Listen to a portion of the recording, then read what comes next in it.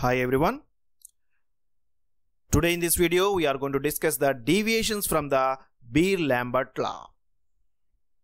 What is Beer-Lambert law? Beer-Lambert's law gives a relation between the absorbance and the concentration of the analyte, so which can be stated as A is equal to ABC, where the capital A is the absorbance and small a is the absorptivity. So this law simply states that absorbance is directly proportional to concentration for a particular analyte at a particular temperature and wavelength of radiation. So when we plot an absorbance versus concentration for an analyte, we will get a straight line which is passing through the origin. Because this is just like the y is equal to mx, so absorbance is directly proportional to concentration. So absorbance is on the y-axis and concentration is on the x-axis. It will give the straight line passing through the origin. So Beer-Lambert's law states that the absorbance and concentration show a linearity in their relation. And sometimes we can observe a deviation from this straight line and we can observe a non-linearity in this absorption curve. So this non-linearity indicates a deviation from the Beer-Lambert law. So today in this video we will see the different reasons for these deviations and how they can be controlled and minimized to produce again the linearity within the Beer-Lambert law. So let us see the deviations from the Beer-Lambert law. They can be classified into three types. First one is the real deviation, second one is the spectral deviation, and third one is the chemical deviation. So let us start with the first one, real deviation. So what is real deviation? Suppose we have an absorption curve where the y-axis is the absorbance and the x-axis is the concentration. In an ideal case, it gives a straight line. And suppose we have a sample with the concentration C1. When we measure the absorbance of the sample with the spectrophotometer, we can observe the absorbance as A1. And let us take another sample C2 and let us measure its absorbance as A2. Suppose if C2 is equal to 2C1, that is the second concentration is the double of the first concentration, then what happens to the absorption? If C2 is equal to 2C1, we can also observe A2 is equal to 2A1. The absorbance is also going to be doubled. But sometimes we cannot observe this relation, and when the concentration is doubled, the absorbance is not relatively doubled because of the real deviation. So this real deviation is mainly observed at high concentrations of the analytes.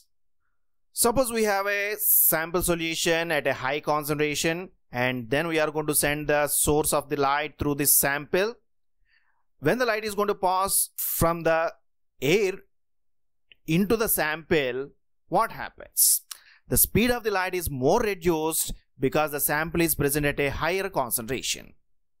Now let us take another sample with lower concentration, and suppose if we are going to send the light through this sample, the speed of the light is less reduced because the sample is diluted and at the lower concentration. So now the velocity of the light is not same in the first sample and the second sample. In the first sample, the velocity of the light is more reduced because of the higher concentration of the analyte. So here one of the parameter refractive index is coming into the play. Now the real deviation is observed at a very high concentration of the analyte, where the refractive index is going to coming into the play and interfere with our study. So at low concentration, refractive index is not significant. So when the concentration of the sample is from the 10 to the power of -6 to the 10 to the power of -3 molar, 10 to the power of -6 molar means like 1 micromolar, 1 micromolar to the 1 millimolar, the refractive index will be nearer to the 1. So that's why when we are going to use the spectrophotometers, we will prepare the samples in the micromolar concentrations in order to eliminate the real deviation. But at a high concentration of the sample, the refractive index is significant. That means the concentrations of the sample above the 10 to the power of -3 molar. So whenever the sample concentration is above 1 millimolar, the refractive index will interfere with our study. The velocities of the light in the medium and air are different, which can affect the intensity of the light when it is going to pass through the air as well as the medium. So we will get a deviation from the Beer-Lambert law and we can observe a non-linearity in the absorption curve. So that's why in order to eliminate the real deviation, we have to prepare the samples at very low concentrations and when the concentration of the analyte is less than 10 to the power of minus 3 molar to the 10 to the power of minus 6 molar, it will have less real deviation. In an ideal case, we have to prepare the samples at the micromolar concentration to eliminate the real deviation. Second one is the spectral deviation. Suppose we are going to measure the sample at a lambda max of 560 nanometer, then which range of wavelength of radiation we have to pass through the sample? Suppose we have a curve of absorbance versus wavelength. So here you can observe that the x-axis is the wavelength, it is not the concentration. That means it is a plot where we are going to measure the absorbance versus the wavelength, and we can observe the lambda max value as a 560 where the absorption is maximum. For this purpose, we are sending the radiation of wavelength range from 550 nanometer to the 570 nanometer. So the bandwidth of this wavelength radiation is only 20 nanometers. So let us take another example where we are measuring the lambda max at 560 nanometer. But this time we are sending a radiation of a larger band. It is starting from the 520 nanometer to the 600 nanometer. You can observe that the gap is around 180 nanometer. So we are sending a larger bandwidth of the radiation. What happens with these two types of radiations? The first type of radiation, which is having a narrow bandwidth, is called as monochromatic radiation. But the second one, which is having a larger bandwidth, is called as polychromatic radiation. When we send the polychromatic radiation, again we can observe a deviation from the Beer-Lambert law, because apart from the analyte, other substances can also absorb in the polychromatic radiation, which results in the spectral deviation. So polychromatic radiation is a larger bandwidth radiation. For example, we are sending a radiation of 400 to 700 nanometer. So bandwidth is around 300 nanometer. So this is a polychromatic radiation. It should not be used for the spectral analysis. This polychromatic radiation can be sent through a instrumental component, monochromator.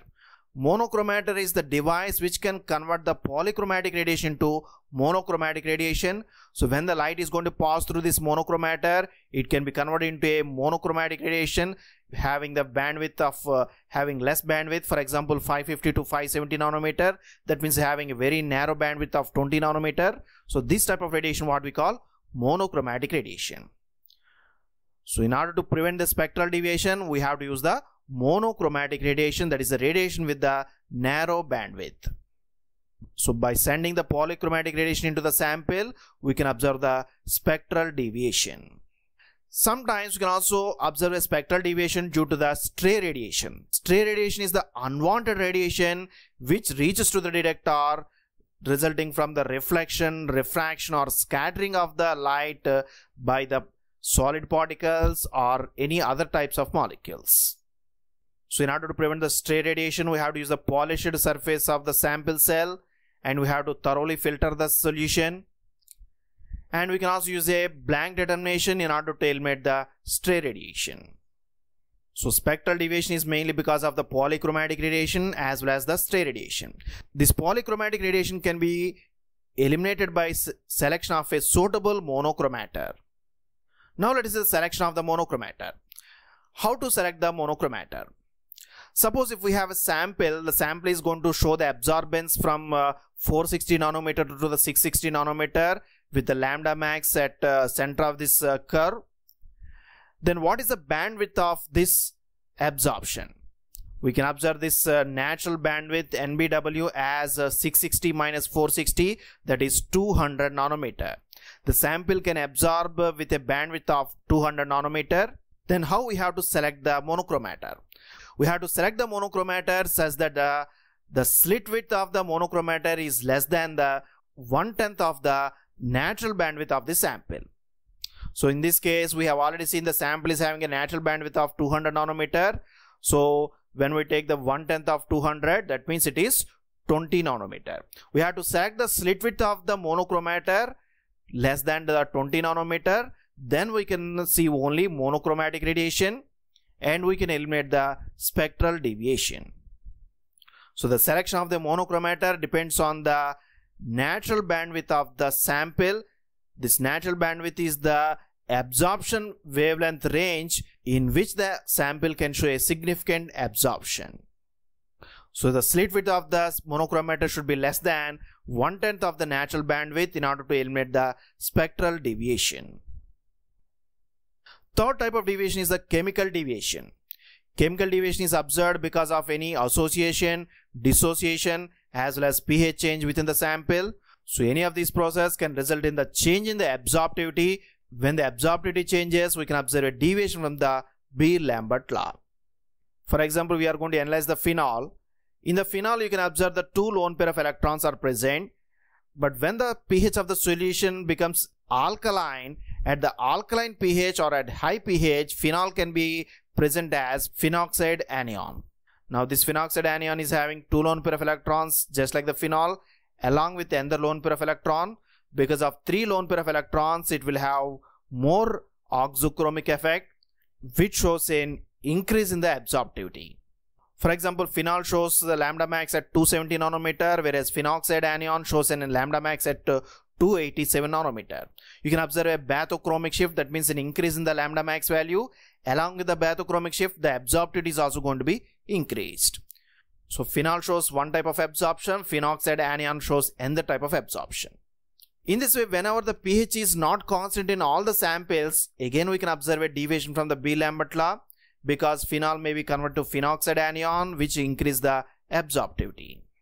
Similarly, when the concentration of the sample increases, the molecules can associate to form the dimers and polymers, which will again have a different absorption. In this way, either association, dissociation or change in the pH may result in the deviation from the Beer-Lambert law, and because of the chemical properties, so this is called as chemical deviation. In order to prevent the chemical deviation, we have to check whether the sample is undergoing either association or dissociation, and we have to fix the pH by using a suitable buffer system. So that's about the deviation from the Beer-Lambert law. The deviations can be observed either by real deviation, spectral deviation and chemical deviations. Real deviation is because of the high concentration of the analyte. Spectral deviation is because of the polychromatic radiation or stray radiation. And chemical deviation is mainly from the either association, dissociation or change in the pH. So that's for today. If you like this video, please subscribe to our channel, share this video with your friends, post your comments in the comment box. Thank you for watching this video.